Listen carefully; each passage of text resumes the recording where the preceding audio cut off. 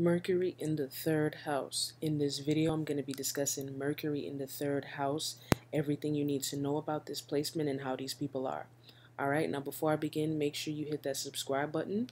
If you haven't already, subscribe, help grow the channel. I would really appreciate that. Alright, Mercury in the third house. Let's discuss.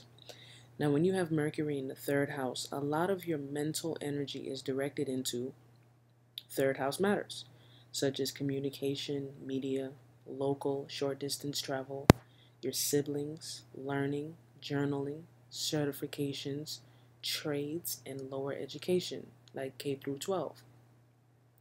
See, the house that your natal Mercury is placed in tells you where you direct a lot of mental energy, where there's mental emphasis.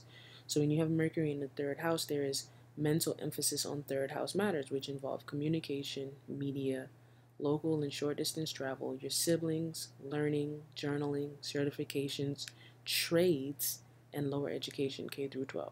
All right, so that's where you will find that you direct a lot of your mental energy, and there's mental emphasis on these matters.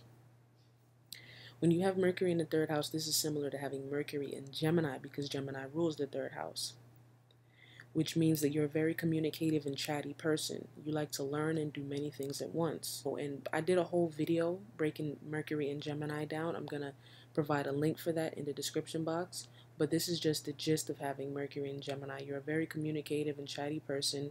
You like to learn and do many things at once. And you will find that Mercury and Gemini descriptions as a whole sound a lot like you. This is great for someone involved in these careers.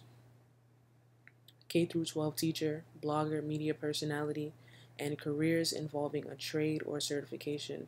Now, there's many different things a Mercury in the third house person would be good at or can get into, but this is just 3 things that I thought of.